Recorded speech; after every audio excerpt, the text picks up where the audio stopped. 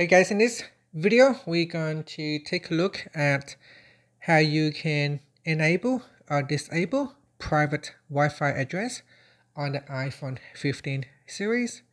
First, swipe up to go back to the home screen, and on the home screen open up settings. Now in the settings screen, scroll down and tap on Wi-Fi. Next, we go down and tap on the information button right next to your Wi-Fi. In here, tap on private Wi-Fi address. Tap on the toggle button to switch it off or turn it on. Now when you switch off, it said that turning off private address will temporarily interrupt your Wi-Fi connection. Tap on the continue button to continue. And if you want to turn it back on later, just simply tap on private Wi-Fi address toggle button to switch it back on.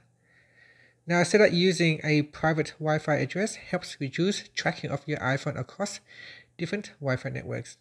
For extra safety protection, it is recommended you turn on private Wi-Fi address. And that's it. Finally, you can swipe up to go back to the home screen. Thank you for watching this video. Please like and subscribe to my channel for more videos.